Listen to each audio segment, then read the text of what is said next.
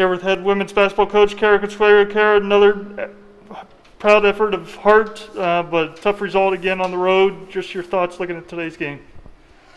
Our kids played really hard, and we played really well for much of this game.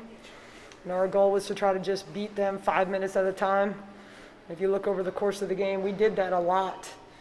You know, we're right in this game down the stretch, and missed 2 back-to-back shots that we just had to have, and you know that happens sometimes. But you know, we're right there. We just got to keep working. You got a lot of contributions from a lot of different people tonight. Octavia Jet Wilson, career high 22 for her. Just talk about the balance across the board. Everybody that came in seemed to contribute. Yeah, I mean, you've seen that from our team all year. You know, what I like about our group is they've really bought into their roles and they're playing them at a high level. You know, Tay is doing exactly what she should be doing, being an attacker first, getting downhill, making great plays off the bounce, finishing well, and then hitting those open shots when they're coming off of her. So she's a great example of just kids buying into their role. Callie Connick comes off the bench, hits a couple threes for us when we needed to score.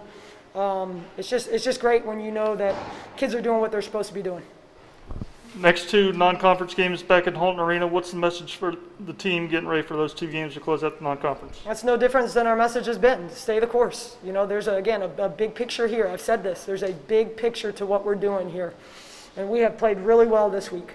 Unfortunately, we haven't got a W in the win column. But it is coming, and we know that. And we're going to stay confident. We're going to stay the course. But we're also going to stay very hungry. All right, Cara, tough one today, but safe travels back to Charlotte. We'll catch up with you this week, getting ready for Dayton on Thursday. Thank you.